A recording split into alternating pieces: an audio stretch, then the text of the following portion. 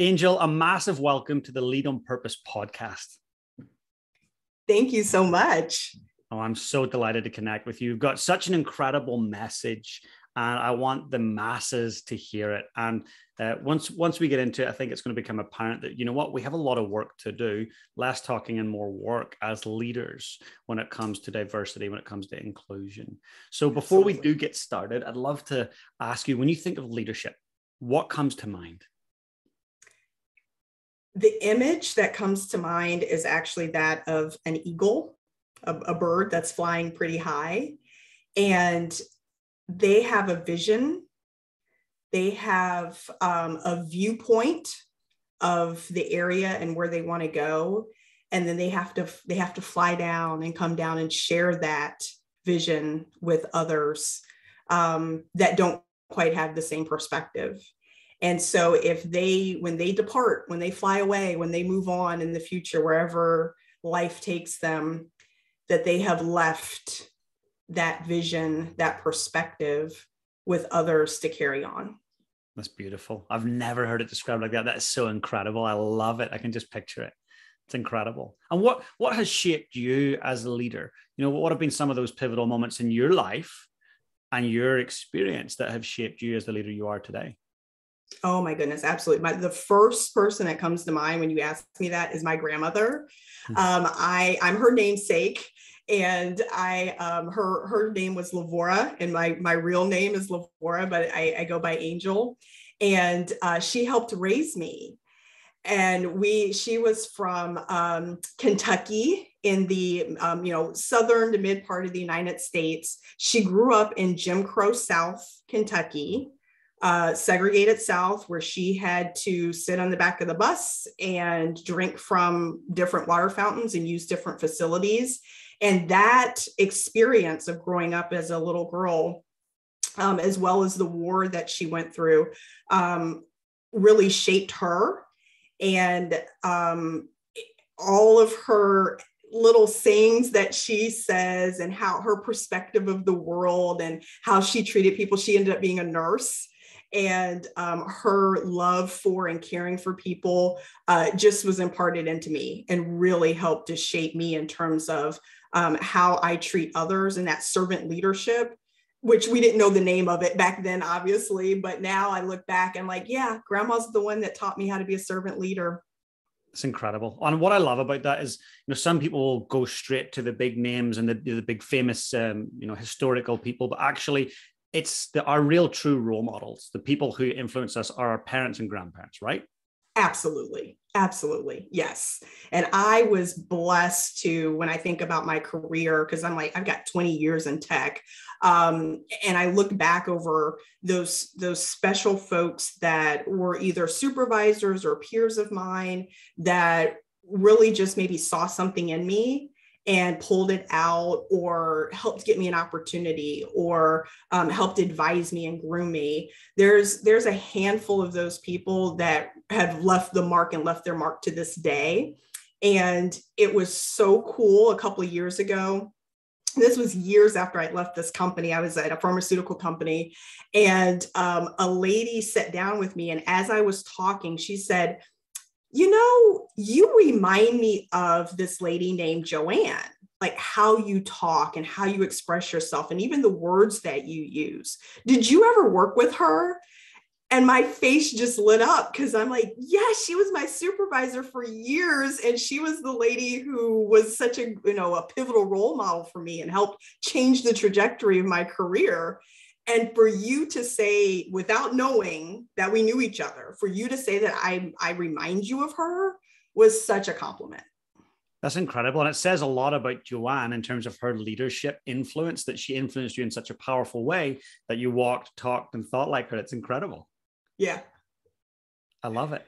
Now let's talk a little bit about that, say that Jim Crow era and segregation.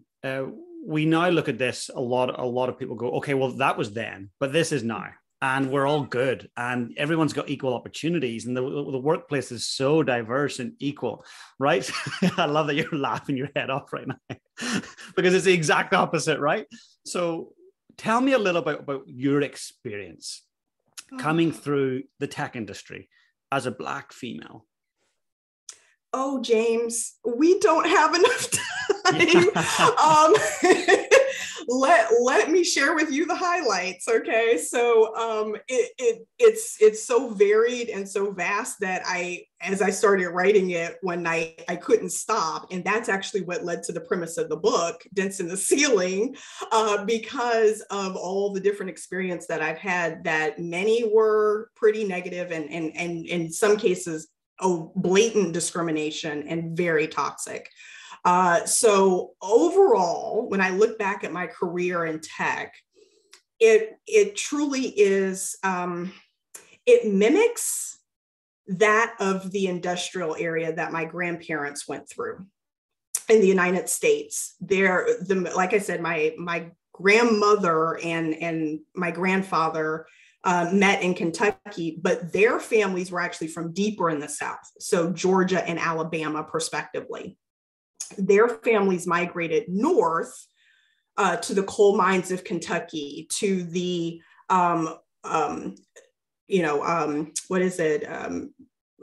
the different industrial complexes and factories in the north part of the country. And what they found was two-sided coin. One, it opened up opportunity.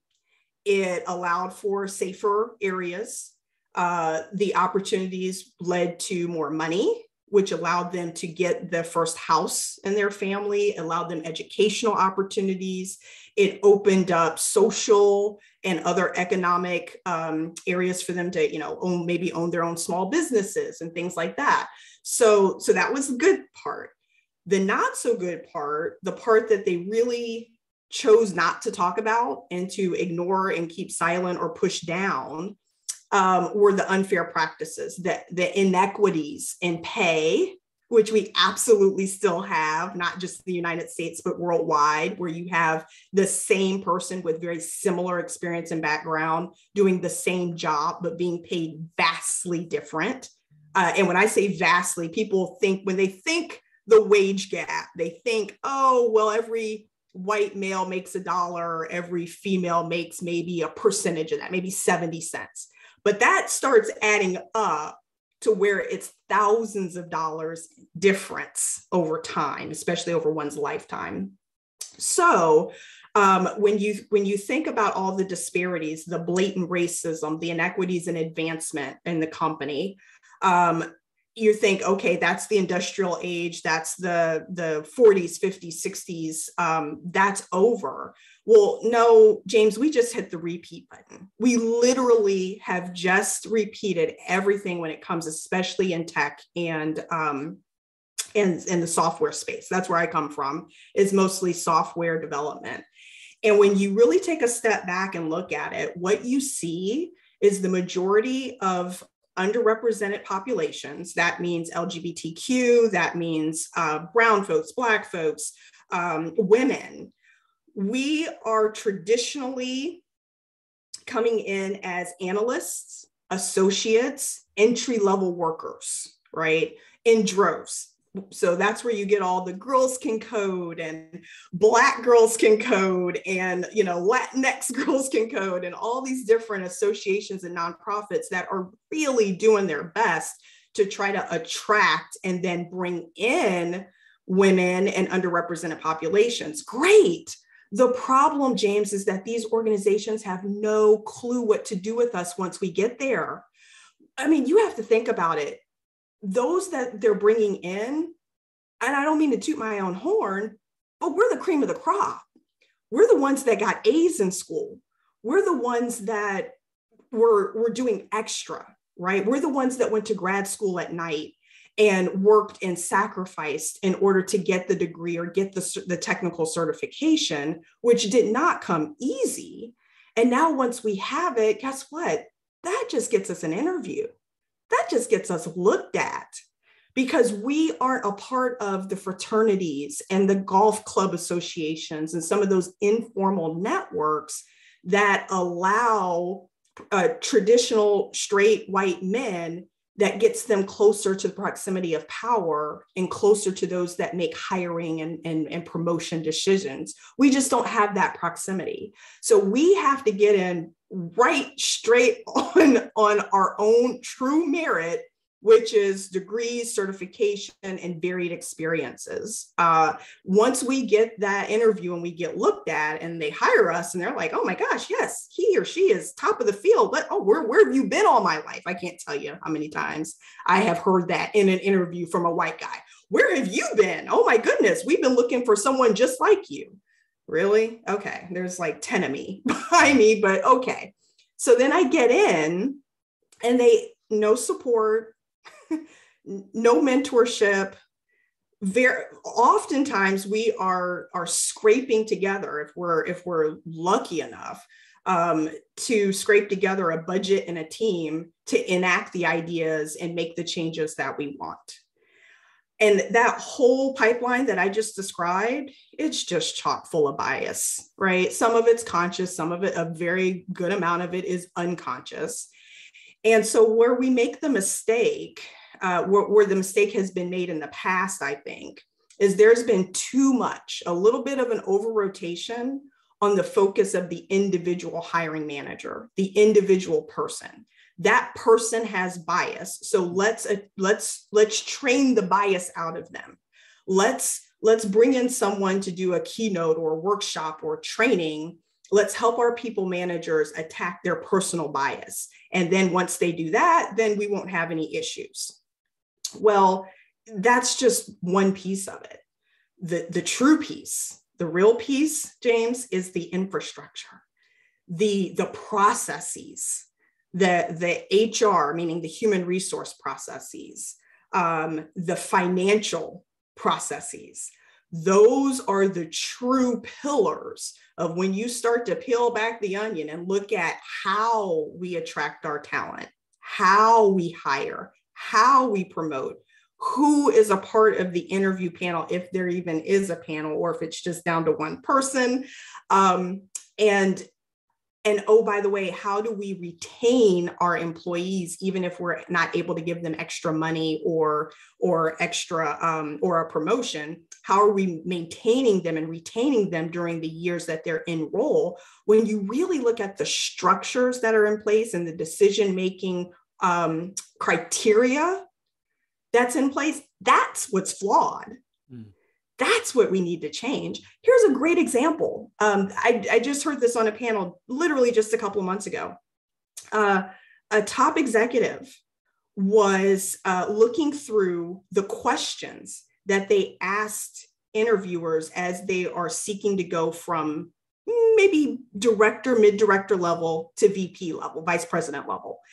And one of the questions on there was, how committed are you to the necessary changes in training and personal advancement that you will have to make in order to succeed as a vice president? How committed, right? Like, give me a range, give me a number, right? Like, and they're looking for somebody to be all in. So the answer, the right answer, in case you didn't know, James, is 100%. That's the right answer, right? Unfortunately, what was happening is women who were married and mothers were not answering that question correctly. Because in their mind, they're thinking, well, I'm committed, but not 100%. I don't want to lie and tell them that I can give 100% because I got 2 kids at home, or I have a husband that travels. So, you know, I'm 60% all the way there, right? They were being truthful. And that was actually screening them out. And so, long story short, what you had over time is an inequity of men at VP in this company at that level, and women just kind of languishing at that mid-director level. They really weren't getting past that point. And that's such, to me, it's such a shame for everyone, not just the individuals who miss out, but the company. The people that are the customers of the company, because when you've got a bunch of the same people, and in this case, it's lots of white males, literally it's an echo chamber. and they can hear each other and they echo back to each other. It's confirmation bias constantly. They can't see blind spots. Diversity is the answer to like discovering our blind spots, right? Yes. Yes. And what is a conundrum for us that we're really got to try to crack the nut on why this is happening? There's plenty of data, there's plenty of stats, there's plenty of reports. I mean, McKinsey, CTI, Lean In, Harvard Business Review. The list goes on. It's an alphabet soup of of organizations and companies and Ivy League schools that have done this. And the answer is always the same. More diverse and inclusive environments simply make more money. And so what I struggle with, what the assumption that I made going into this that I was woefully wrong about, James, is that I assumed, and I think when I look back on it, I was probably told this wrong information, but I assumed that men, and white men in particular, were 100% focused on making money. I thought that if you could do something to bring more customers, get more wins, save money for them, whatever it was something to do around something financial, that was what made them tick. And if you got good at that, then you were golden. And so I couldn't understand why I was saving money or, helping to win deals or, and I'm looking at my counterparts, they're doing the same. Why are we not advancing? And the truth of the matter is, that what makes them tick isn't the financial piece or the money. I have absolutely seen and witnessed with my own eyes men step over, contracts or not go with working with someone because, James, they weren't comfortable with them. It's actually their comfort level that is really what makes them tick. And so the more comfortable you can make them business, professionally, the better off you're going to be. But if you come as a change agent, if you come in the door talking about, I'm here to make change, I'm here to make things better, I'm here to turn this ship around, you actually are just kind of putting something on your forehead to just say, I'm about to make you uncomfortable. And they're going to move away from that. They'll talk a good game. They'll shake their head and they'll say yes. And organizations and leaders will say, yes, we want that. We want this change. And I'm sure the diversity, equity, and inclusion leaders and the HR leaders that are listening to this right now are probably all shaking their head vigorously because they're the ones that have been charged with leading the change. And then they turn back a year or two later and they're so frustrated because they're thinking, well, the board or the C-suite gave me this charge to make the change, but we haven't really seen it statistically significantly move the needle. Why is that? They said they wanted it, but every time I go to ask for money or go to ask for approval for an extra headcount or go to actually make a difference and make this real, I get pushback or it becomes less of a priority. Why is that? Even though they're the very ones that asked me to go do this work. Well, it's because it's going to make them uncomfortable. And once they realize that they themselves are going to have to change, then that's where you start seeing the resistance.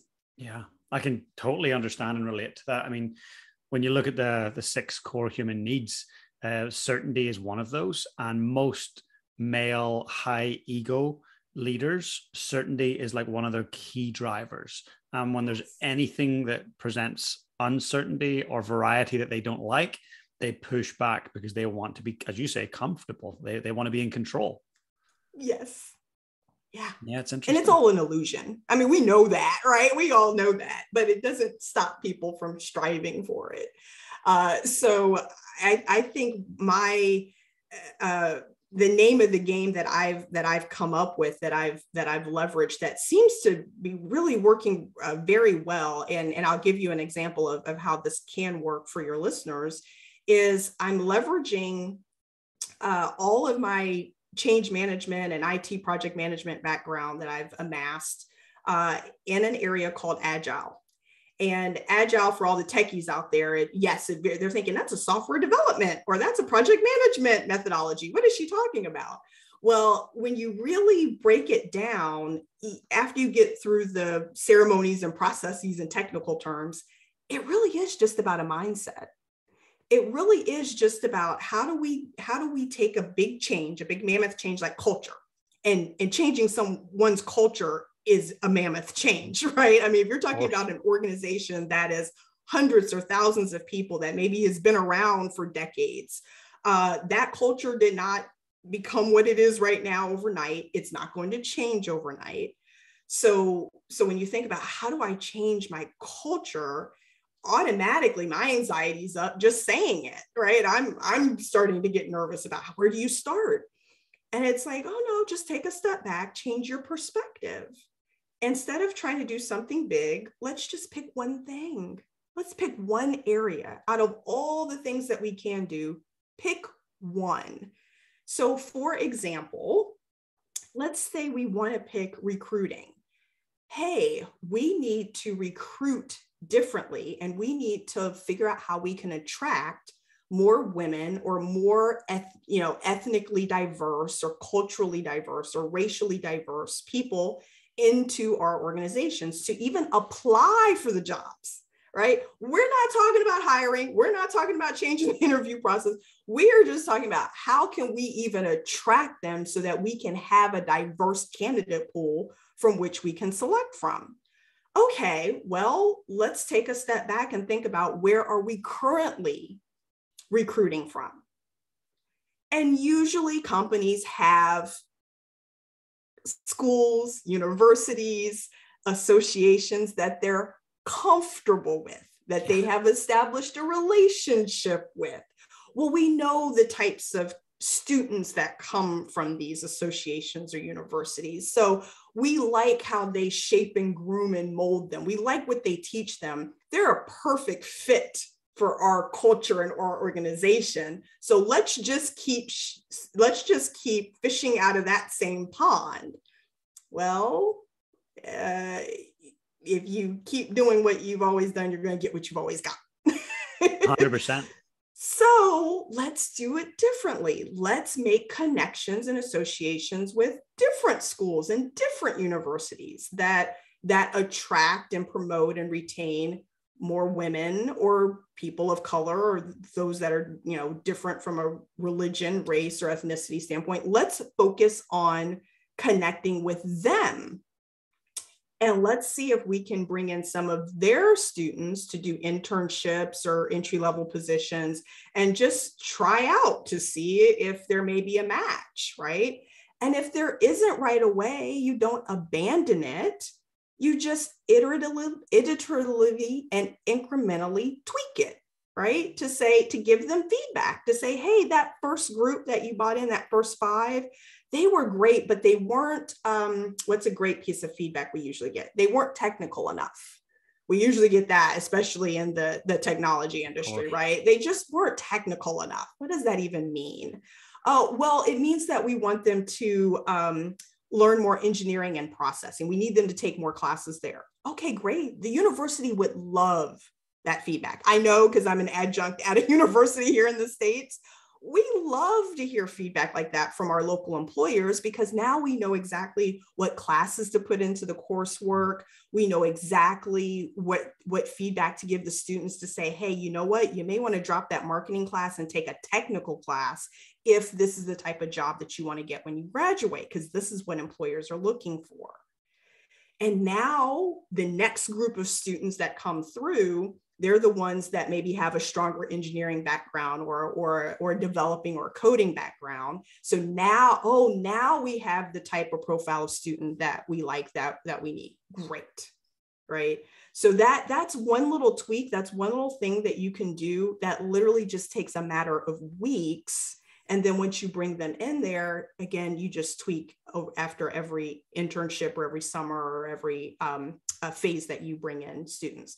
Now that's just one thing. Okay, now we've done that. Now we've connected with different universities and associations. Now let's start looking at our interview process. Okay, now we can focus on that.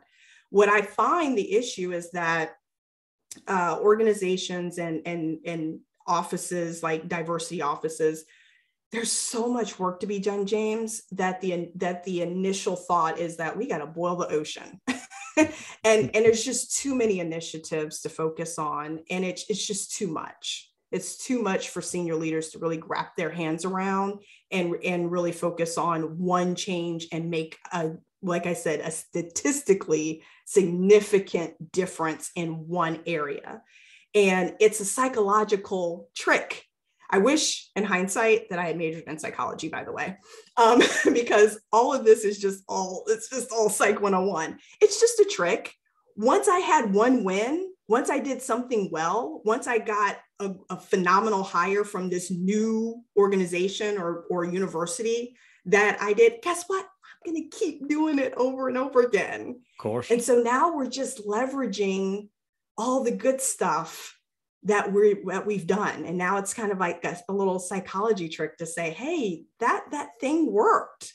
So let's just do more of that. I love that. And it's interesting when I think of, so the S&P 500. So lots of people globally invest because it's the top 500 companies in North America. So it's diverse. It's a great thing to invest in, and it kind of mitigates a lot of risk. So when I think of that, I'm like, well, it must have a very diverse range of CEOs.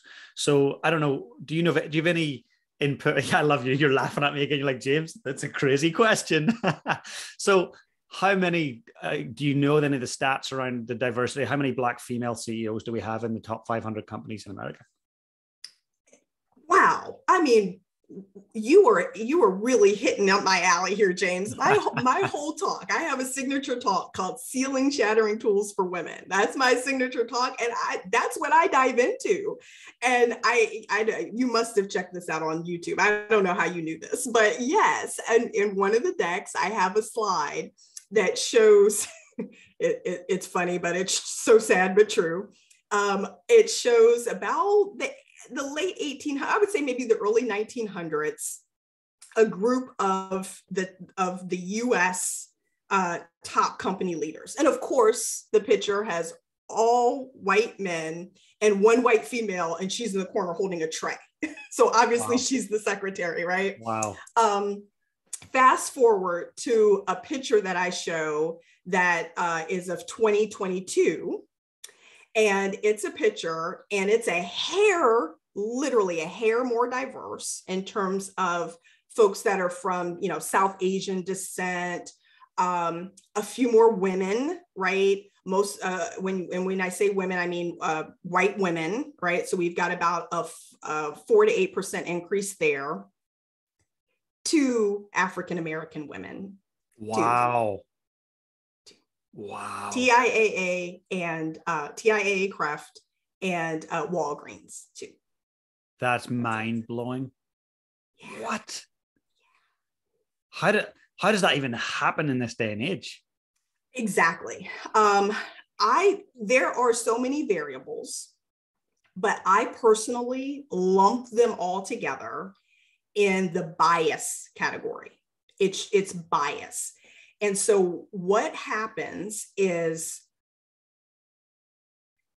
how you have to think about how we define leadership in the corporate and for-profit sector, as well as non-for-profit, athletics, all these associations and industries that are traditionally male dominated, and that absolutely includes healthcare. Because I even had the thought, again, my grandmother was a nurse. So I'm thinking most females or most nurses are female, right? And yes, they are. A lot of the techs and the nurses and the support staff in a hospital system are female. But when you start looking at the doctors, when you start looking at chiefs of staff, when you start looking at who's on the board that's making decisions around salary, around promotion, around who gets paid what. I had a female doctor tell me that as an OBGYN, she could take out someone's pancreas or kidney. And if that someone is a man, she's going to get paid almost twice as much as if that patient was a female. What? Same organ, same body part being touched, same amount of time, same doctor. same degree, same procedure. But if it's a male patient, the reimbursement is going to be more than if it's a female patient. So I digress. So when we talk about bias in our decision-making system, the first thing that we start talking about is leadership and how we define a leader. And when you close your eyes, and back to that first question you asked me, what is it when you think of a leader? Now, I personally happen to think of an animal. I personally think of an eagle or a bird flying high, but that's rare. Unfortunately, when people close their eyes and think of leader, they think of, in the US, Mark Zuckerberg, Jeff Bezos, Steve Jobs of Apple, right? In the tech sector, that we think of the big guys, is what we call them, that lead these huge, monstrous tech companies like Dell and Microsoft and others. So that means, okay, typically we're talking about straight, white, heterosexual, white, Christian or Protestant, maybe Catholic men. Okay, great. So that's now my mental archetype of leader. So if someone comes across my proverbial table, and I'm looking at a resume, or I'm interviewing someone via Zoom or Google Meet, and I see them and they automatically don't look like who I'm expecting them to be for the role that I'm trying to fit, I just triggered bias, right? Another thing that bias plays in is, if you look at leaders, if you look at HR, if you look in marketing, if you look in communications, a lot of those leaders, a lot of those chief heads are female, but those are what organizations consider support roles. Still, they can have chief in front of them all they want to. They can be VP of whatever. But if it is a quote unquote support role and not a cost center, if it's a cost center, which means that they are costing the organization money, if they're not making money, which means that they're not a leader of product, if they're not the leader of sales, if they're not the leader of making money, how are they going to get to CEO? If they don't own their own budget, or what we call P&L, profit and loss center, if they don't own that, how are they going to make CEO? And let's put in one more hoop. Let's say you're lucky enough to be a female and you have run your own P&L.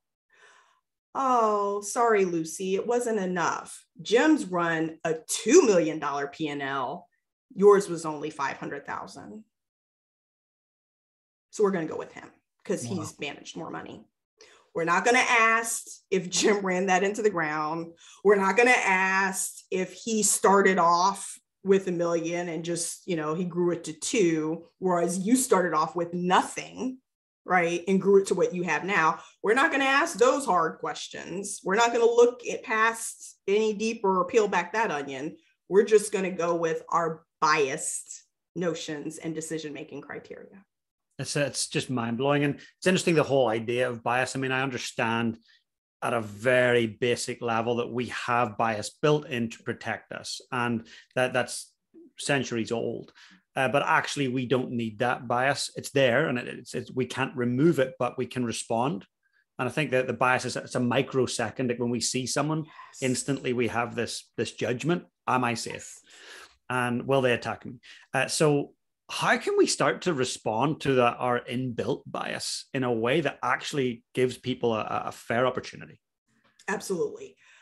So the first thing that I recommend everyone to do, well, let me back up. So I am blessed and favored to be in this space of linking arms quite literally globally, and certainly across the US and Canada, with a plethora of other consultants and inclusion experts and folks that have been doing this work for years, some folks that have just now gotten into the space, but they are phenomenal people. And we share information and exercises and background all the time in order to just help move the space. I mean, this is truly a space where people are absolutely in it, a good portion of folks that I've met are in it for the right reasons. And so she won't mind if I share this. I tell her I do it all the time. Her name is Amy Waniger, and she's the author of Around Bias. And I think I even have her book up here somewhere on my, here it is right there. Higher Beyond Bias. And she has another book called Network Beyond Bias. And she did this exercise with me. And so now our little group and area, we do it all the time. And we call it the paper napkin exercise. And all you have to do is just grab literally a little Post-it note or a piece of paper or even a napkin and just write down the people that are closest to you in your professional network. And so the criteria, the things that you think about are, who's the person who I helped get the job, who I helped recommend for a job, or I maybe made a recommendation for them, or I vouched for them, right, in a job interview.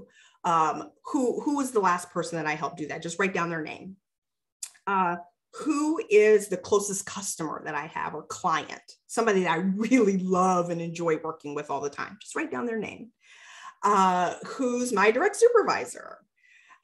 Who's a peer of mine that I love to work with, right? And you're just jot down. And the last person, which is really critical, who's somebody that I mentor, right? Who's somebody that I pour into and share my experiences with and hopes to help them advance in their career. Just jot down their name.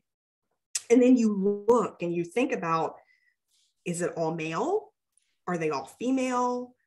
Are they all the same ethnicity? Do they all have the same background as me? Meaning if I went to 4-year university and then I did internship and then, I got a job in a corporation, do they all have that same kind of story too, for the most part? Or did these people come from a different side of the tracks or poverty, or they don't have a 4-year degree at all and they've never set foot in a college? What's their background? Do I even know what their story is? Or how well do I know these people? Do I even know if they're married and have kids or not, or what side of town they live on? How close are these people? How well do I know them in their background? And what are the general characteristics of them, of these people who are in my network that's closest to me? And all it is, James, is that if you see where you're just a little bit heavy on one side and not the other, meaning, oh my gosh, I wrote down all these names and I'm a male and everybody in my close network is male. Or, oh my goodness, I'm Asian and I realize that everybody in my close network is Asian as well. Oh my gosh. You start to see where you're missing. You maybe have a blind spot in your area and your network. And now you get the fun job of filling that. So I did this exercise, and when I first did it, every single person was female. Every single one. Yes, they may have had different age ranges from young to seasoned professional, but everybody was female. And I'm like, I've got to be intentional about making some closer connections with my male colleagues and male counterparts. And I did just that. But guess what? I was intentional about it, right? So the next time I had a conversation with a gentleman at work, I actually set up a separate time after our work call to just get to know him. I learned so much. I had no idea how much we had in common. And now fast forward to this day, we're good friends. It's amazing. That's all you need, just to be intentional about being open to having a conversation with someone who has a different lived experience than you. Mm-hmm. Most white men become allies, what I like to call active allies, right? Because it's a controversial term here in the United States, allyship. Like, are you really an ally? Can you call yourself an ally? Well, if you're an active ally, you are purposeful and intentional about helping someone that is different than you, right? And you're doing that on a very active, regular basis. Well, I found the majority of straight white men who are active allies, it's because they brought someone that had a different lived experience close to them and sat down and really got to know them. Mm. And I have been blessed with just by coincidence, there's a couple of times where I was intentional, but I've actually had more white men intentionally reach out to me to say, hey, let's grab a cup of coffee. Let's have a conversation. And they're just authentic about their story to say, hey, I grew up in the Midwest in the United States, and I went to church with white folks. I went to school with white folks. I work around mostly white people. I really don't know much about the African-American culture. And that's a problem for me. That shouldn't be. That's kind of nuts. So, hey, let's just, how did you even get to be here? How are you working at this company? How did you get to be in this space? How did you get to be speaking, on this stage or speaking on this panel? And that leads obviously to not only a closer connection, but it can lead to my network being shared with their network. And now we have career opportunities. Now we have, and again, it's not just those that quote unquote have privilege are lending their privilege to those that don't. No, it's a transfer of privilege, because I have privilege too. I have connections too. I know CIOs and CEOs as well, that if you're a consultant, I can get you in front of them and you can get some business from my network as well. So this is an exchange. And so it's not unequal in any way, shape, or form. And I think that's where people have that misnomer. So I just love that exercise where it brings to bear of, hey, I've got some work to do, and we all do. And now I'm going to be intentional about filling my gaps in my network. That's so great. I really admire you for that. And I do truly agree that we all have that challenge. I spoke with Nabila Ixtabalan. So she was at the time, she was the CPO for Walmart Canada. She's a 38-year-old Muslim female and just an incredible leader. And she talked about her challenges and struggles as a female leader. And now she's the COO of Walmart Canada. But on our call, she said, James, tell me about the people you hang out with. Tell me, what car do they drive? What neighborhood do they live in? What are their interests? And I started talking about it. Wow. I literally, for the most part, hang out with a mirror of myself.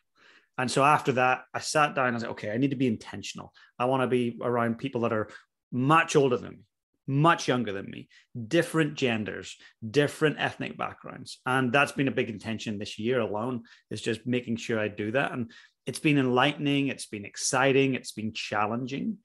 And I love it. So to me, that's an ongoing challenge for me, is to ensure that I'm not just surrounding myself with people that are going to echo back what I think and feel.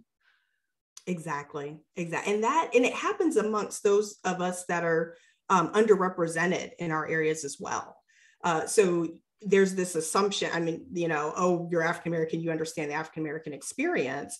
But, as I just, being a Christian and growing up as such, I was kind of in a bubble and didn't really have a lot of relatives or friends or those that I knew of that were of a different sexual orientation. I just didn't know that space or what challenges or considerations that they dealt with growing up and in their lives now. And so, being intentional about, sitting down and having real authentic conversations about, what are the challenges? What are the great things it's not all bad. It's not all negative by any stretch of the imagination. I was joking with my friends, and they were like, "Ooh, who'd you have lunch with?" And I was like, "Oh, I had lunch with, this male friend of mine." They're like, "Oh, you had lunch with him during the day?" I was like, "Oh, don't worry about it, honey. His bag and high heel shoes were better than mine." And it was just such a funny conversation. But that opened up the door, because again, my personal network, we just did not have a lot of folks that were of a different sexual orientation than us. And so I am learning so much, right, in terms of just the vocabulary and the difference. And so I'm learning this while I'm trying to teach as well. So this is definitely a whole lift as we climb thing. We all have a ton of work to do and a lot to learn. But my thing is that it can be fun. It doesn't have to be overwhelming. It doesn't have to be this thing. It doesn't have to be the, oh my God, we're going to training and you got a pit in your stomach. It's like, no, these relationships and connections are phenomenal. And it opens up a whole world of possibility when it comes to work, personal, right? And just, recreation. I mean, it just, and your mind, your life expands when you think of diversity inclusion. So I really want to change the way that we look at it, and the feeling that you get when you say those words, that it's not negative, it's not hand slapping. It's like, no, I get to do this. I get to help other people. I get to have a human and human connection. And oh, by the way, work and make money too. Joy. Win-win, win-win. 100%. I 100% agree. And I love your mindset on it. We talked about agile mindset before, but it is a perspective and it is a mindset approach to it. And recently, I believe DEI recently had an addition, which is B, DEIB. So diversity, equity, inclusion, and belonging. And I think a lot about belonging. I'm an immigrant here in New Zealand. And for a long time, I didn't feel like I belonged. And in saying that, I was a white male and I was around many other white males, but yet it took a long time to feel like I belonged. And I chatted with Todd Corley recently from Carhartt, and it was around being othered. And I'd never thought about this term, but I'd actually felt this feeling of I am an other, like I'm a strange little Irish guy living in New Zealand, 12,000 miles away. So when you think of being othered or being an other, what comes to mind for you? Ironically, for me personally, being othered, the first thing that comes to mind is not my gender or my race or ethnicity. It's my leadership style. Love it. So what I have found is that I have traditionally, not by any stretch of the imagination or all of this, but traditionally I have been surrounded from a work perspective around people, men and women, who just think a certain way about business and how to get stuff done, right? Whatever it is, whether it's the project or the task at hand or how to make more money or how to save money, whatever the case may be, whatever problem it is that we're working on, there's very much a system approach. There's very much we've always done it this way, so let's just start there. And my leadership style and my approach is very inclusive, which means let's ask the people who we are enacting this change on, or who's going to be most impacted by the change. Let's bring them into the conversation. Let's not reinvent the wheel. I always love to start with, well, who else has done it? That's where I start. I start with what company, what team, what organization, what person has done this before, because my grandmother always said there's nothing new under the sun. So that means that whatever change, whatever it is that we're trying to do, someone somewhere has done it before or tried. So let's start there and get their lessons learned. And we either repeat what they did, hoping to get the same good outcome, or we take their lessons learned and tweak it and use it for our benefit. I will distinctly remember it was an internship, and when I was given feedback at the end of the internship, the guy, I've never, his name was Mike. Mike was telling me that he had a concern that I was trying to take shortcuts and that I wasn't willing to take the time to learn to do things myself.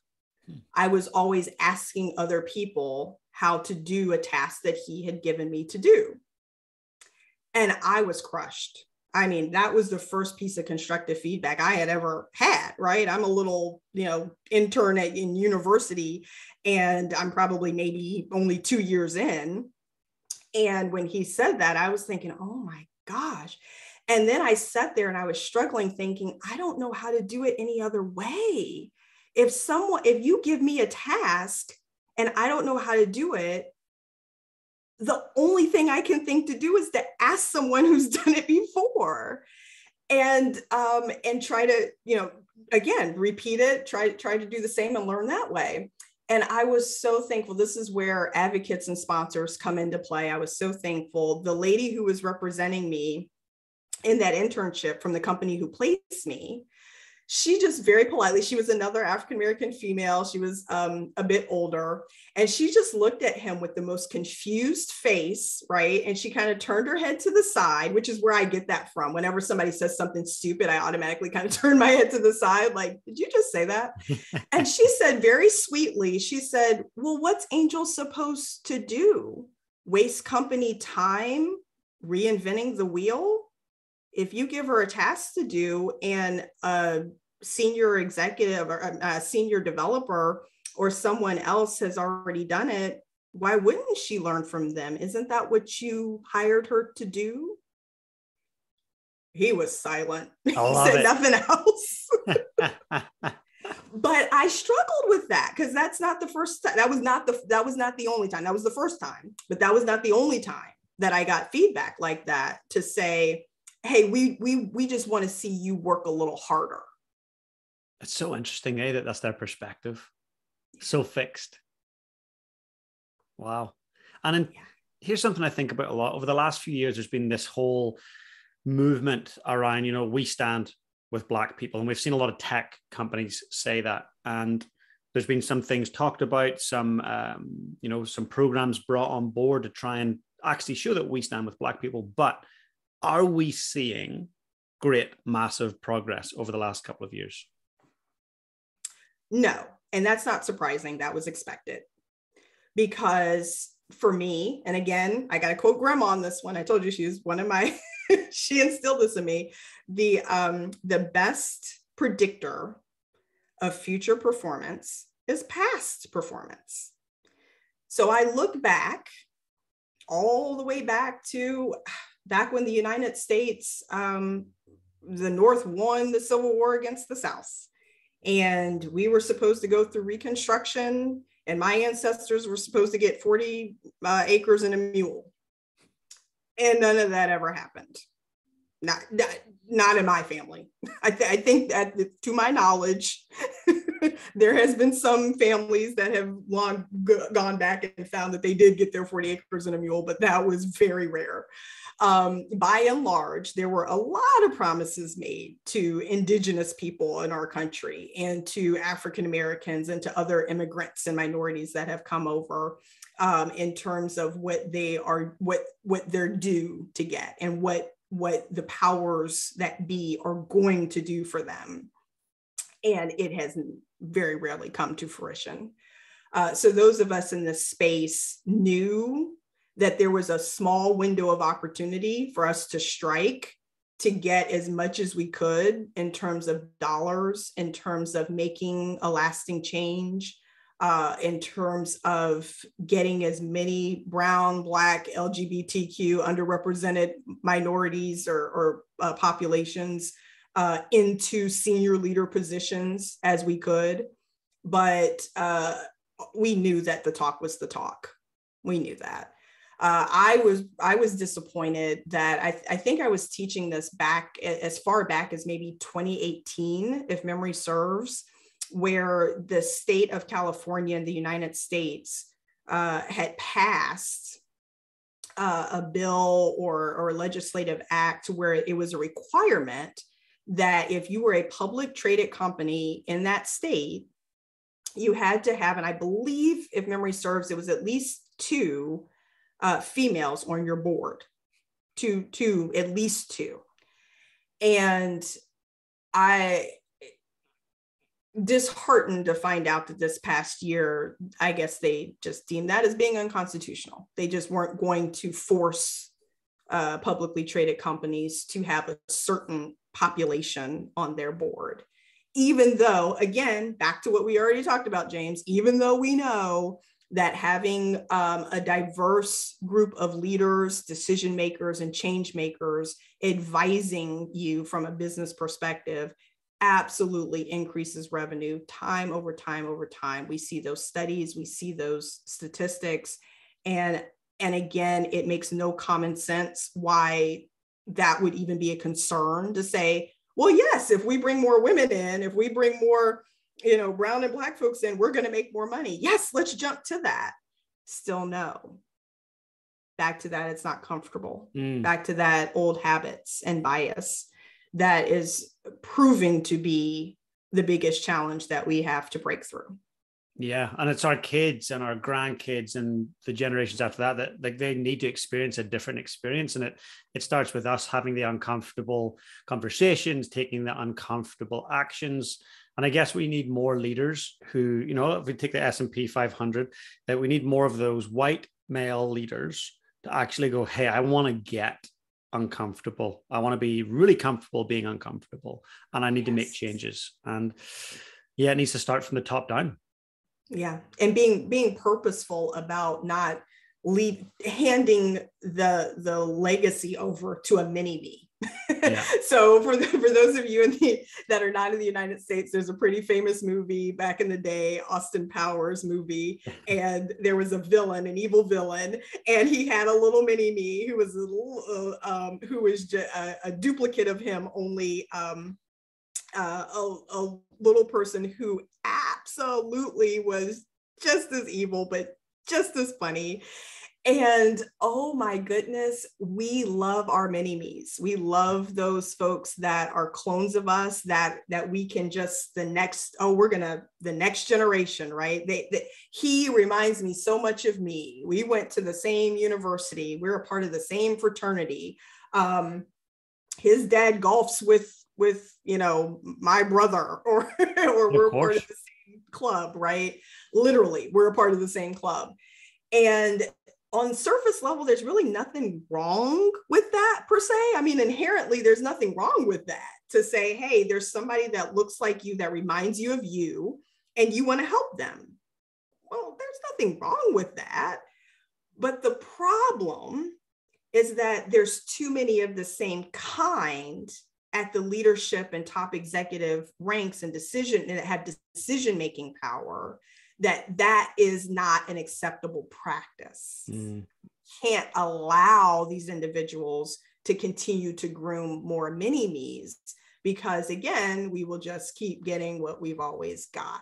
If we want to disrupt, if we want to change, if we want to do it differently, we're going to have to be intentional about looking outside of our own personal network, diversifying it, and then grooming, sponsoring, hiring, promoting, recommending, advising, guiding, all of those things that fall under mentorship and sponsorship. We're going to have to be purposeful about doing that for somebody that doesn't look like us.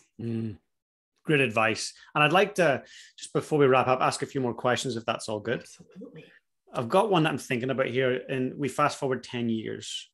And you and I reconnect, we're sitting down chatting, and you are so excited about the state of the nation. You're like, James, oh my God, the diversity, the equity, inclusion, it's the way it should be. I'm so delighted we're here. What would you be seeing around you for you to be able to say that? When you look around, what would you see? Oh my goodness, James, no one's ever asked me that before. Envisioning a utopia. I think, my goodness, I think what I would see, what I would love to help create and foster and bring forth are, well, number one, let's change the slide. My slide would be different, right? I would be in a job where I get to be a history teacher. That's what myself and my colleagues and those that do this work, we get to say all the great things that we've done and share those lessons learned with the world, right? With other countries and entities that are trying to do the same work. And so we would be saying, here's how we've done it. And the first thing is my slide would be different. I would say, hey, for the last 10 years, I've been looking at the same slide of the leaders of the S&P all looking the same. And now I've got this new slide where everyone is different. There's, people that are neurodivergent on this slide. There's people who are in wheelchairs on this slide. There's brown folks, Black folks, women, folks from different countries. It's truly a melting pot, right? Or a cornucopia, whatever analogy you want to give, of different people. And as a result, these companies have changed, which have then, melded over into other industries, and also especially moved into the education space, right? Into our schools. And the utopia for me personally would be that my son and daughter, I won't have to have the conversation with them. I won't have to sit down with my little girl and my little boy and explain to them what they're going to have to do in order to prepare themselves for a world that is not ready to receive them, that does not value them. I won't have to have that conversation, and other parents like me won't have to have that conversation. That's beautiful. I cannot wait for that day. And as you share that, how will you feel when you can feel like that? What's the feelings that are going to come up? I will not have to run from a life that I don't want. Right now, James, quite transparently, I seek to escape the world that I live in, because the world I live in is I wake up and have sales calls and conversations with organizations that are struggling, that are seeking to mature their inclusion practices. And I hear time after time frustrated individuals and leaders that are trying to make change and it's not going anywhere. And they're looking to me to help them make it real, make it stick. And that's weighty. That's kind of weighty. This is emotional work, because I'm dealing with a lot of negative emotion, and I'm hearing a ton of stories. I can't tell you how many stories I hear on a daily basis of women or underrepresented folks that have or currently experiencing some form of discrimination or being in a toxic work environment. And I have to seek to escape that. And I actually have to get better at figuring out ways to do that in a positive way. So at night, I don't carry that to my family or carry that, they know right away. My daughter's an empath, so she knows immediately if I've had a rough day. I mean, she just walks in the door from school and she's like, "Oh, mommy, what happened?" She'll just see it on my face. And it's because I had just got off the call with a rough call with maybe an African-American woman who was passed over for a promotion, or who was fired from the company for a minor infraction or for nothing at all. She doesn't know why she was let go. And so she's now coming to me for coaching services on what to do next. After I hear something like that, it takes me back to when it happened to me. And so it's a little bit of like PTSD, right? Where it's like, oh my gosh, I got to relive the time that white manager yelled at me when I was 8.5 months pregnant. Or I'm reliving that time when I was passed over for something where I was a shoo-in for, and they really didn't give me a good explanation for why. Or it took me twice as long to get that promotion to people manager because there were more hoops that I had to jump through. As I hear stories like that of women and minorities on a daily basis, it automatically takes me back to that space and that feeling that it had when it happened to me. And so I don't want to carry that energy into my family when I, step outside these doors. But sometimes I do. So I really need to think about, and I encourage other practitioners too, to really think about creating safe space, creating, you go in and you meditate, or you do yoga, or count, go light some candles and, have a hot cup of tea, whatever positive thing that you can do to help restore your energy, where you don't feel like you have to escape the world that's out there.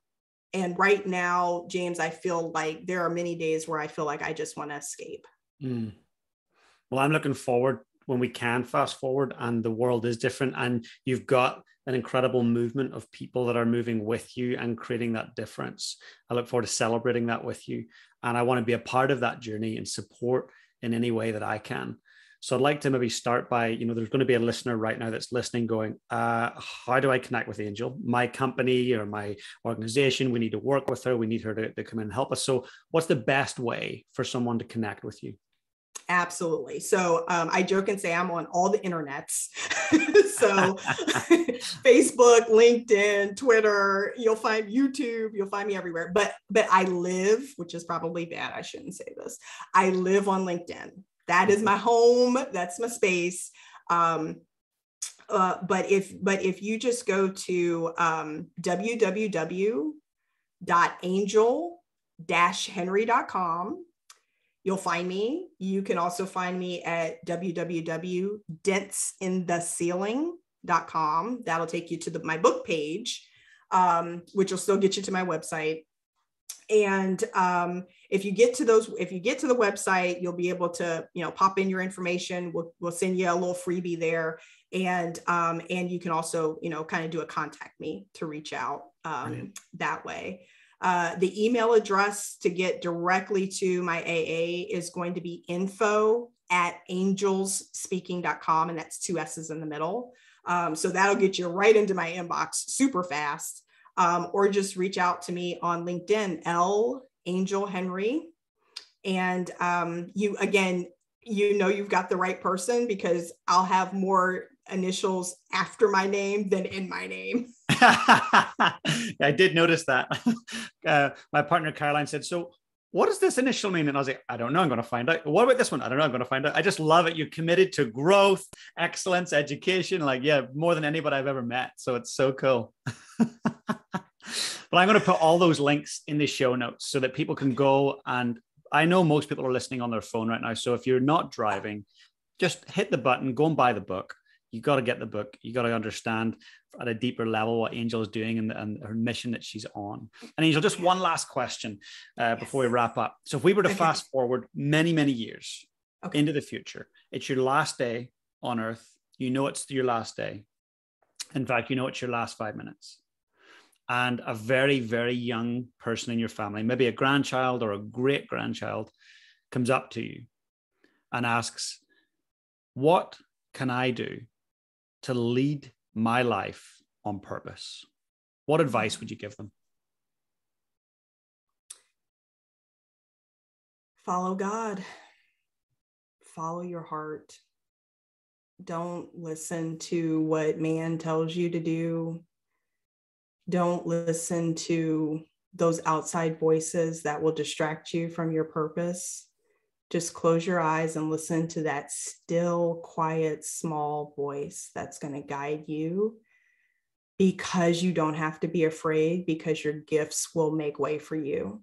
Your gifts are something unique that God has given you to fulfill your purpose on this earth. And you absolutely are expected to make a living off of your gifts. So whether that's musical ability, training and teaching, hospitality, whatever gift God has given you, use that to live out your purpose. That's amazing. That's beautiful. What great advice. Thank you so much. And I'll be sure that to get the team to take that little clip and send it to you so you can keep that for those loved ones in your life. That's beautiful advice. Thank you. Hard earned, because I tell you, 10 years ago, Angel would have never thought about saying anything like that. But I have been on a journey for probably the past 5+ years now, of looking inward and being very introspective and following my heart. And that is, it's all about inclusion. It's all about treating people like humans. And we absolutely can do that in business and make money as well. They are not mutually exclusive. It's not an either or. You can treat people with respect and dignity, and love them, and be human, and be vulnerable, and be empathetic, and still do business and make money and make a profit. It's not an either or proposition. So gotta work to dispel that. 100%. I'm on the mission with you. And thank you for letting me into your world, and for all of the listeners as well. I know that the listener that's listening right now would have just enjoyed it so much. So deep gratitude. Thank you. Thank you so much for your platform and for all the work that you do. Really, really love your work. And I'm so happy to be a part of your network now. Oh, thank you so much. We will talk soon again. I think this is the first of many conversations. Awesome. Thank you. Hey guys, if you enjoyed the content today, please smash that subscribe button below.